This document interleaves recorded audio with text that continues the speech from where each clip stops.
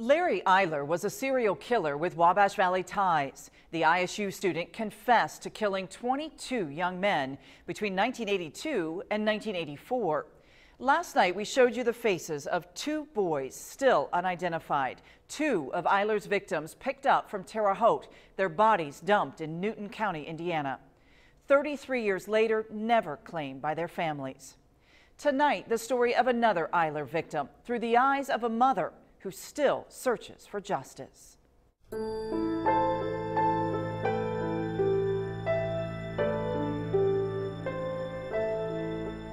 77-year-old Barbara Egan of Terre Haute has lived through more tragedy than most can imagine. Barbara has buried all three of her children at this Terre Haute cemetery.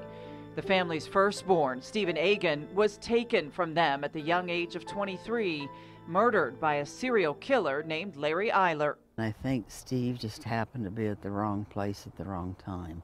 I think he knew him just well enough to say, hey, do you want to ride? Barbara says Stephen was jogging home from the bowling alley on a warm December Sunday.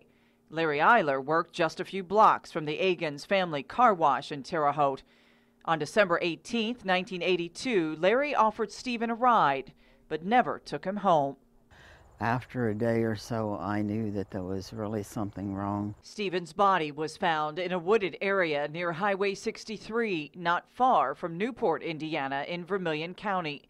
He had been handcuffed, blindfolded, and gagged, his abdomen and chest sliced open, and horizontal gashes to his throat and gut. I went back to the funeral home and I wanted to see him, but they wouldn't let me see him because he was in too bad a shape.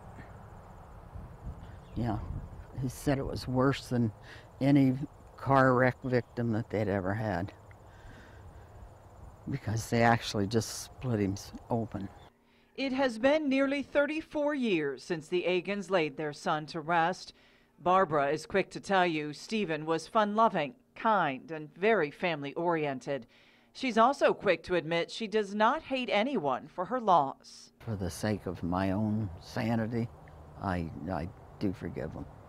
And at the same time, you know, Larry Eyler had a mother that was grieving. She was losing a son too. Eyler confessed to Egan's brutal murder in an attempt to avoid the death penalty.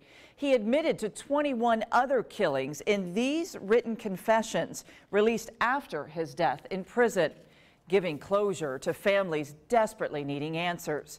But there are still two victims without a name, two victims without a home. And then here's the young boy that was the hitchhiker. We showed Barbara Egan the boy's pictures.